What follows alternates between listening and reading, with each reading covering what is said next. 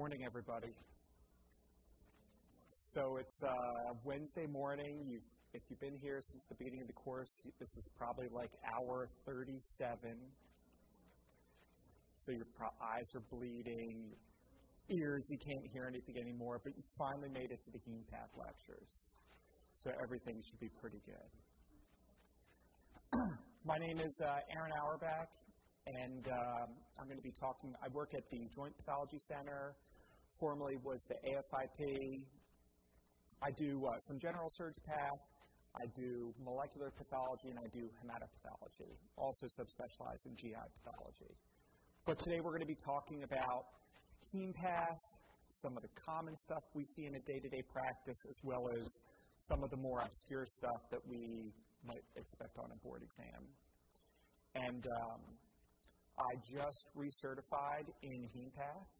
So I just, last year I went down the road where some of you guys might be going soon. And I went to the evil empire, the American Board of Pathology. I took my exam and I thought it was, so I consider myself well-versed on this topic. I've taught it for 13 years here. I teach it multiple times a year. And I thought that the heme path research was very hard. So not hard because I didn't know the information, but hard because all the things you hear about, photos that are blurry, questions that have two answers that are correct, and you have to figure out which one is more correct than the other one.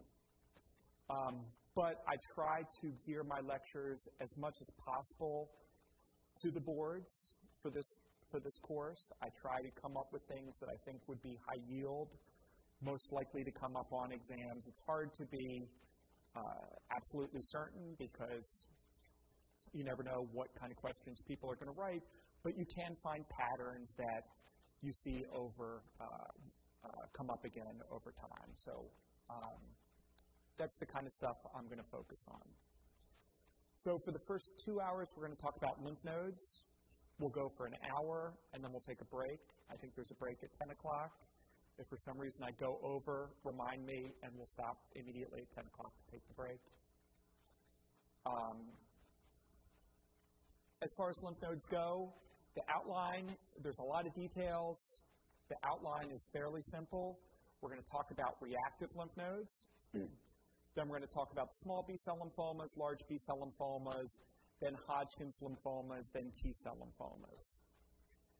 So when you come up with board-related lectures, one kind of issue that you always have is, should you deal with stuff, how current topics should you deal with? And the lectures, we talk about that all the time. I tend to go as current information as possible. As many of you may know, there's the 2016 revision of the 2008 WHO is going to come out in February. And so the WHO and heme path is kind of what we use as our Bible for classification. And it's about to come out. So there is new information that I've added in here. Sometimes I've added the photos, sometimes I haven't. And I think it's best, you never know whether the questions are going to be dated questions that use older terminology, or whether they're going to ask questions from people, and their research topics are going to be this kind of very new, cutting-edge classification stuff. I did notice some of that on my board examination. So I think it's most beneficial with this kind of a lecture to give you the most up-to-date classification, and that's what we're going to do. So if there's any questions afterwards about some of the terminology of a couple of these newer entities, I'm happy to further explain them. But first of all, just looking at a reactive lymph node.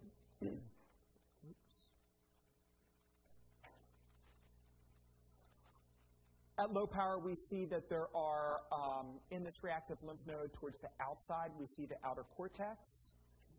These round areas are our primary follicles, which are the ones where we do not see a germinal center. Next to it, this one is a secondary follicle. It's got the lighter round germinal center in the middle of it. In between the cortex, we have our paracortical areas we'll talk about. And in the deep center of the lymph node, what's this area called? either the hilum. The hilum has lots of these sinuses, which is what we're seeing here. And then down here, what's this round structure? Again, a germinal center. We can see that it's a reactive germinal center because it contains these tingible body macrophages, which are the clear areas. It's surrounded by what zone? The mantle zone. And at higher power, we see the tingible body macrophages. And when we look at a germinal center, another way that we can tell it's reactive is if we see polarization of the germinal center.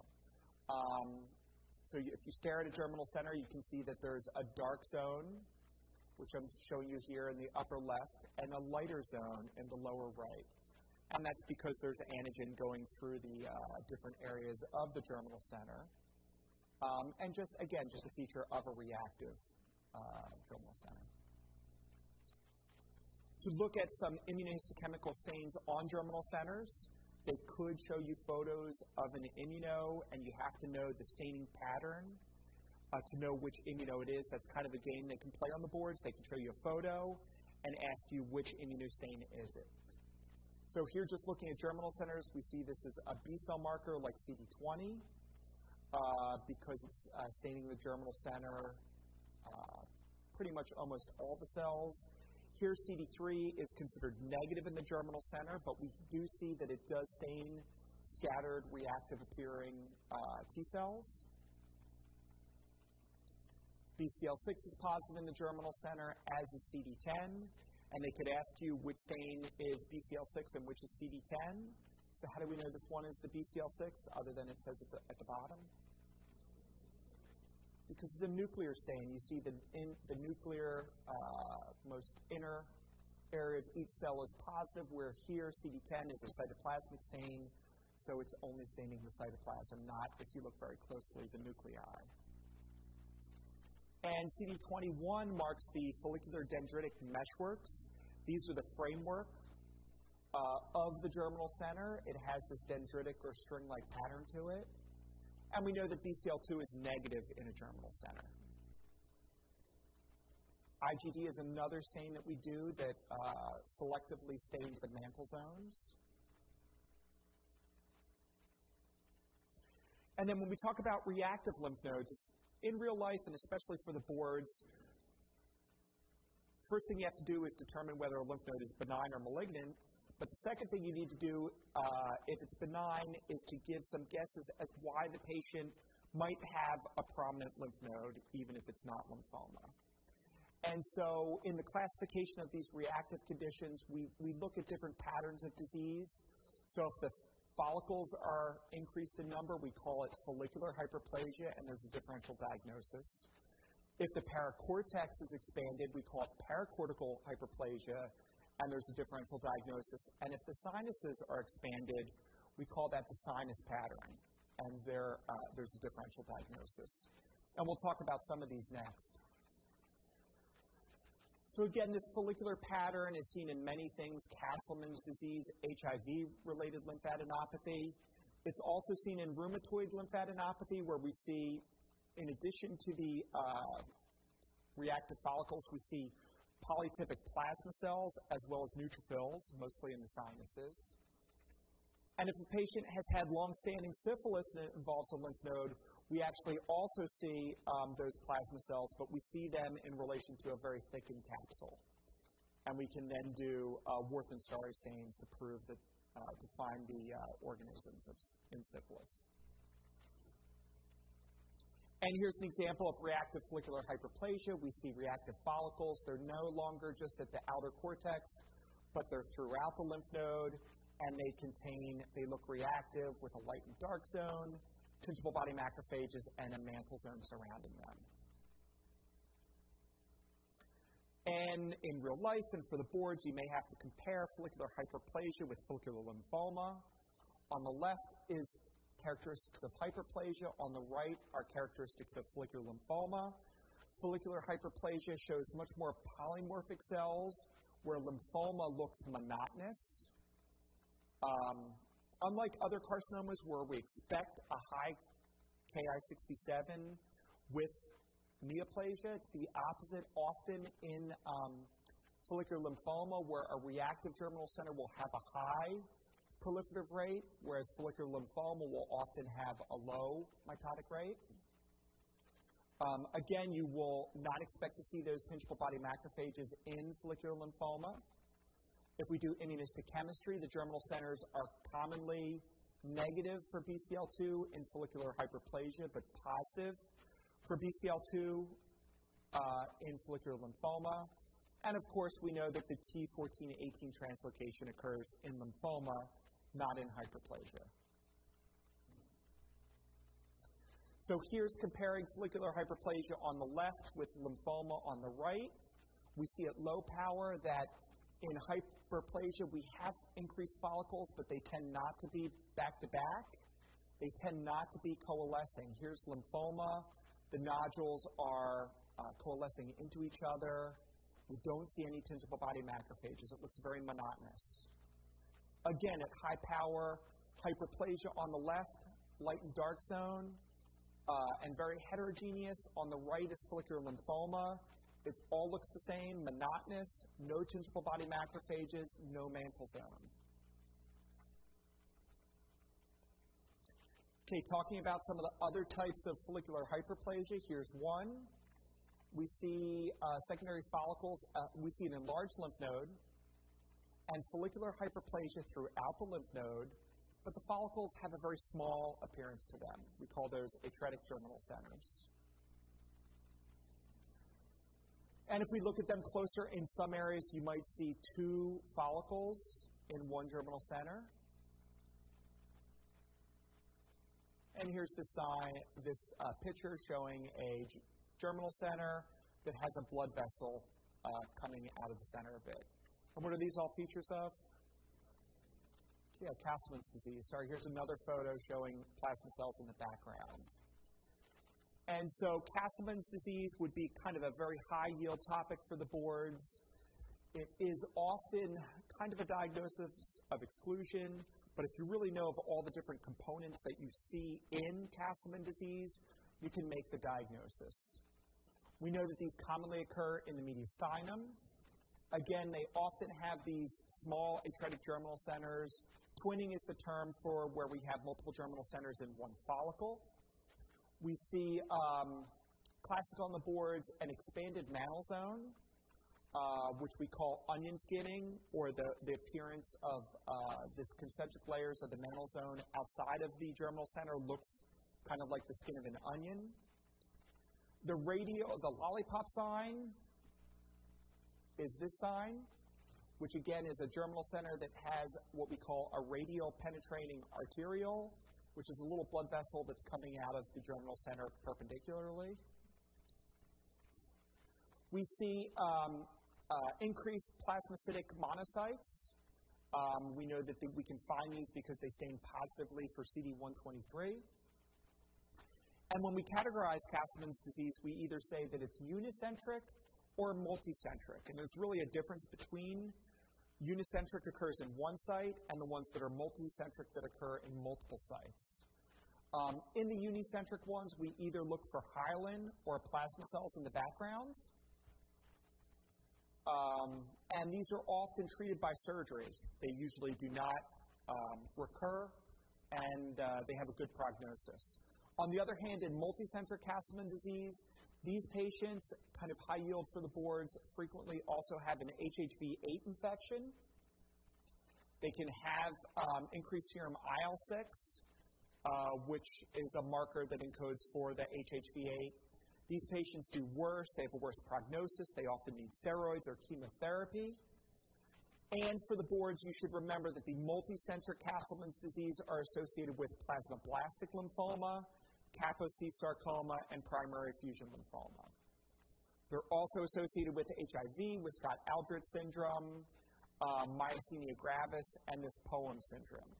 And you'll remember for the boards that POEM stands for polyneuropathy, organomegaly for the O, endocrinopathy for the E, monoclonic gammopathy is the M in POEMs, and skin lesions is the S. And so, again, high yield for the boards would be looking at these different associations with a multicentric Castleman's disease. Now, patients with HIV can get lymphoma, but they can also get big reactive lymph nodes. And we know that when they get reactive lymph nodes, that the lymph nodes can undergo a few different stages. Those stages are the follicular hyperplasia stage, which then leads to the follicular involution, which then leads to the follicular depletion stage of HIV lymphadenopathy. In the follicular hyperplasia, we see basically these large irregular germinal centers. With follicular involution, the germinal centers tend to get smaller in size, and they're often replaced by histiocytes. And then finally, with follicular depletion, the lymph nodes are no longer enlarged. They tend to be small. They lose their follicles. Instead, they have histiocytes and erythrophagocytosis. And so here's the follicular hyperplasia stage of HIV. You get these large, irregularly shaped germinal centers, often surrounded by increased clear monocytes. Here's the follicular involution stage. So now we don't see those follicular germinal centers. You might confuse this for follicular lymphoma or some other lymphoma. And finally, in the depletion, you're losing your lymphocytes. Instead, there's fibrosis, decreased follicles, increased follicular dendritic cells. And here are some erythrophagocytosis. Okay, next disease. So say you have a lymph node and you see that there's follicular hyperplasia, but then we see these epithelioid histiocytes within the germinal centers. And here's the germinal center. Outside of the germinal center, we see these large areas of monocytoid B cells. Yeah, if you see follicular hyperplasia, intraepithelioid histiocytes, and monocytoid B-cell hyperplasia, that's the classic triad for toxoplasma. So patients are infected with toxoplasma. It's quite common. It actually turns out that 50% of adults will have antibodies to toxoplasma, so many of us have been exposed to it, even though we may not know that we were. You get enlarged lymph nodes. Sometimes the lymph nodes are taken out to rule out lymphoma. But if you see this triad of follicular hyperplasia, intrafollicular epithelioid histiocytes, and monocytoid B cells, those aren't specific. You're not seeing the organism, but that tells you this could be toxoplasma, and you then go back and request that they do serologic testing or PCR to prove that the patient has toxo. But again, we do not actually see the toxocyst in a lymph node. Okay, so that was talking about some of the types of follicular hyperplasia. Moving on to paracortical hyperplasia. We know that this is expansion of the paracortex, usually because there's T cells in the paracortex, so it's some immunologic response of the T cells. Classically, it's caused by either drugs, with dilantin or phenytoin being the common one, vaccines, and viruses. So, my clients are often active duty, and active duty are required before they go abroad, they're required to get the anthrax vaccine. And we've had many cases of very large lymph nodes right after the patients have had their anthrax vaccine. And we look at the lymph nodes, and it's just paracortical hyperplasia. So ultimately, if you look at this photo, there's a germinal center up here, but this more clear mottled area is our paracortex. And if you look at it at higher power, you can see that there's these large atypical cells in the paracortex, prominent nucleoli. So these are reactive immunoblasts. You don't want to confuse them with Reed-Sternberg cells. They do have a prominent nucleoli, but they're just a reactive lymphocyte. And we can see that they contain positive for CD30, which is also a marker for Reed-Sternberg cells. But in the context of a reactive lymph node that has its architecture intact, you need to remember that these are just reactive hyperplasia.